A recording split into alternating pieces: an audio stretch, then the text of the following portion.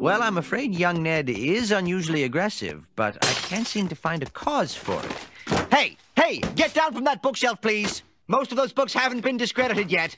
Would you please tell your son to stop? We can't do it, man. That's discipline. That's like telling Gene Krupa not to go boom, boom, ba, ba, ba, boom, boom, ba, ba, ba, boom, boom, boom, ba, ba, ba, ba, ba, boom, boom. Lack of discipline. I'm beginning to see the problem. We don't believe in rules. Like, we gave them up when we started living like freaky beatniks. Now, you don't believe in rules, yet you want to control Ned's anger. Yeah, you've got to help us, Doc. We've tried nothing, and we're all out of ideas.